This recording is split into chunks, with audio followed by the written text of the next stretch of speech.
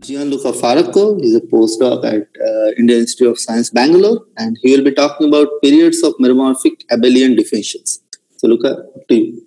Okay, thanks, Arpan, for the introduction, and let me thank the organizer for giving me the opportunity to deliver this talk here in this amazing math festival. And I'm going to discuss a part of an ongoing joint work with Shubhajay Gupta.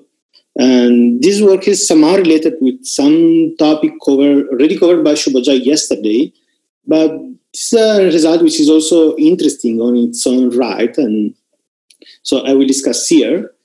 Okay, so I start introducing the main object. So SGN will denote a surface with G endos and N punctures, and the surface is also assumed to be connected, oriented, and of hyperbolic type. That means the Euler characteristic is negative.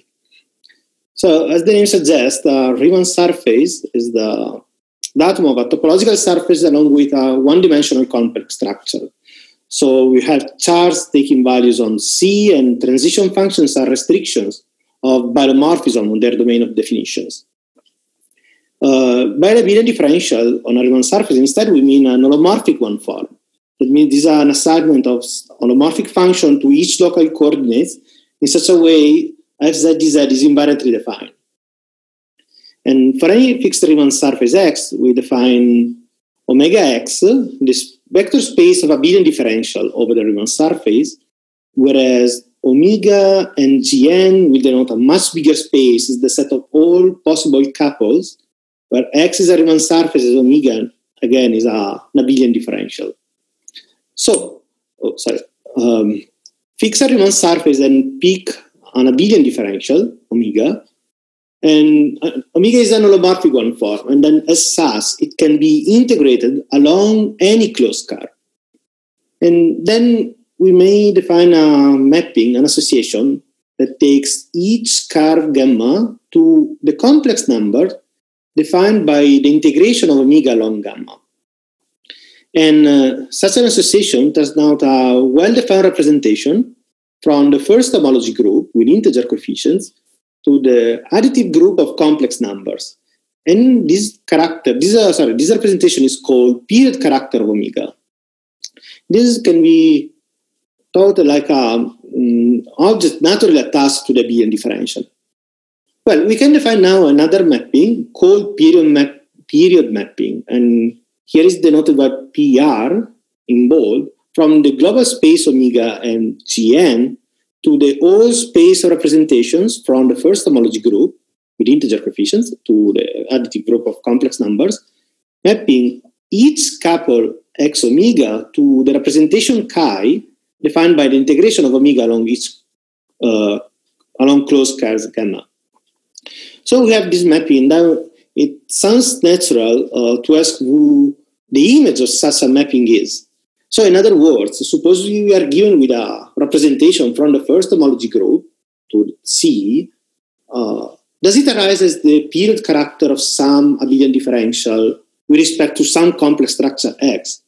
This is the question we would like to answer, and let me state before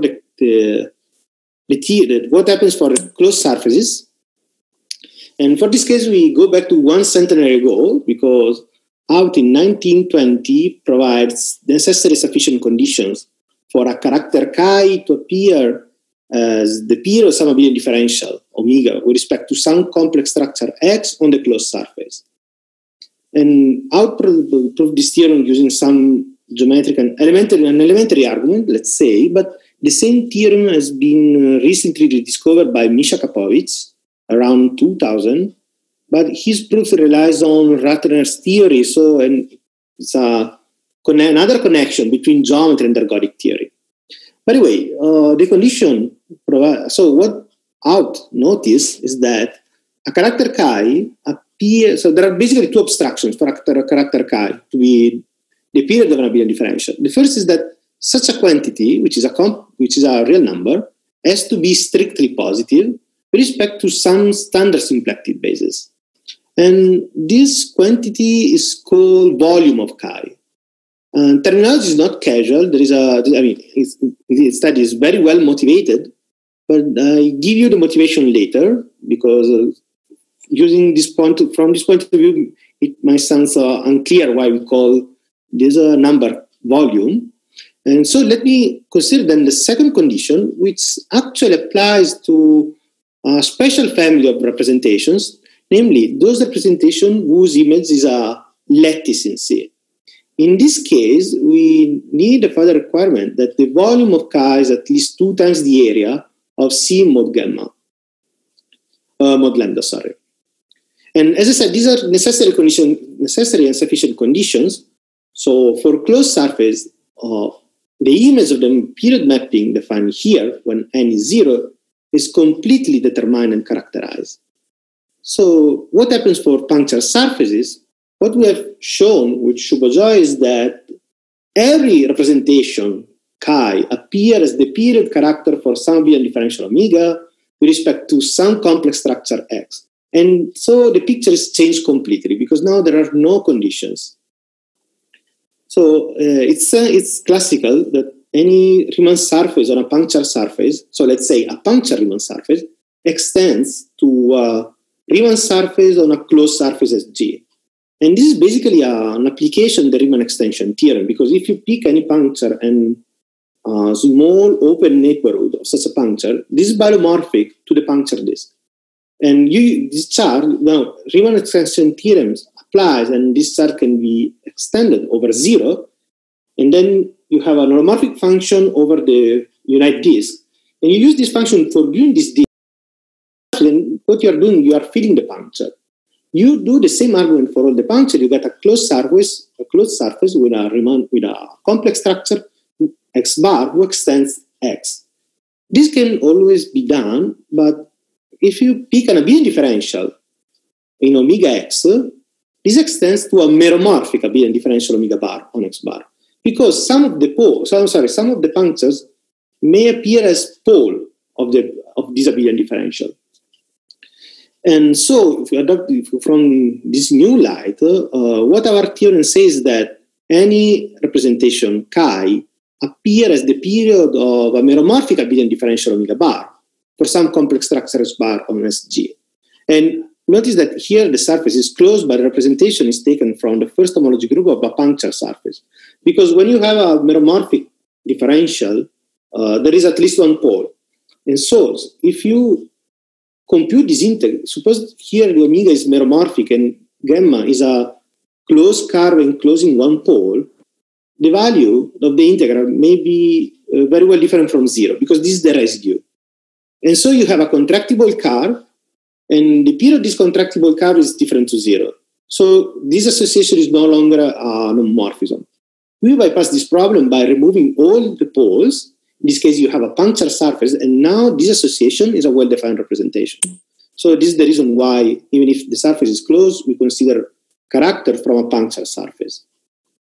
How do we prove this result? So we adopt a geometrical point of view, and then I need to introduce quite shortly translation structures.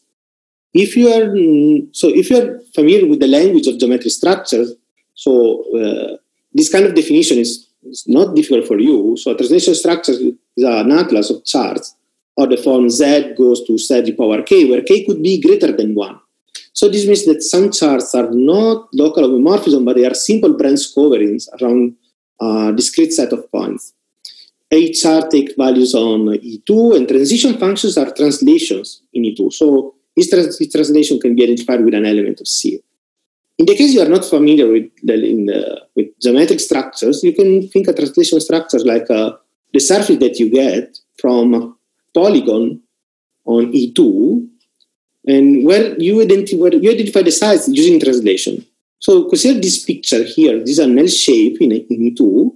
This is an octagon where some sides are aligned, and you can identify one with 1, 2, and 2, 3, 3, and 4, 4 using translation like the arrows indicate.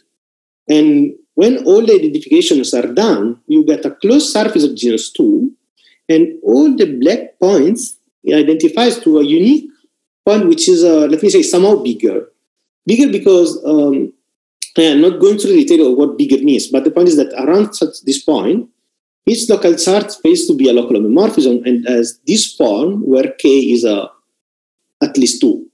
In this particular example, K turns out to be 3, because if you sum the inner angles, you get a point of angle 6 pi, and then this means that K is 3. But anyway, you can think translation structures like also polygon, something that you get by gluing sides of polygon via translations. There is from the complex analytical point of view, a translation structure is a couple, x omega, where x is a Riemann surface and omega, again, is a abelian differential. And that is that a translation structure is a geometric structure, and as such, it defines a representation called holonomy. Such a representation somehow encode data of the geometry. And for the very specific case of translation structures, what we have again is a representation from the first homology group into C. So, representation in the representation space, in this representation space, may have a twofold role. They play two roles. They could appear as the period character of some abelian differential omega, or they could be the holonomy of some translation structure on the surface. It happens that a representation chi appear as the period character of some abelian differential omega on X, even though, with respect to some complex structure X, even though if it arises the holonomy of some translation structure. And so in the case of closed surfaces, a representation chi is the holonomy of a translation structure even if these conditions are satisfied. And now I can tell you what volume means. So suppose that a representation chi is the period on a some abelian differential, then is also the holonomy of a translation structure on the surface. And as such, this geometric structure as a volume, as an area. And the area is represented by exactly this quantity. And for closed surfaces, it happens that you have a translation structure. Positive area is something needed. You can get rid of this condition. So the requirement volume to be positive can be easily explained using translation structures. And also the second condition has a very geometrical interpretation, but I don't think I have enough time for going through this condition. But it can be explained very clearly by using translation structures. So this characterization is the point of view of the proof of the theorem of Shubujoy and me. From a representation chi, what we have done is we have found translation structures having chi as the holonomy.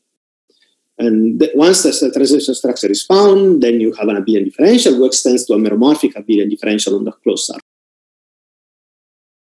So chi in general as a holonomy of a geometric structure is not sufficient for determine a unique geometric structure. So in general, if you want to recover a geometric structure starting from a representation, there are some choices. Some choices are needed, and the structure that you get depends. But so this property somehow gives us the right freedom, enough freedom for finding translation structure for any given representation. So also if we take the trivial representation, we are able to find a translation structure on an open surface, not closed, of course. And so there is an abelian difference associated to that structure. So due to the lack of time, I can't explain properly the techniques we have used, starting from a representation for determine a translation structure. And so for this reason I'm going to stop here. Thanks. Thank you, Luca. Thank you very much.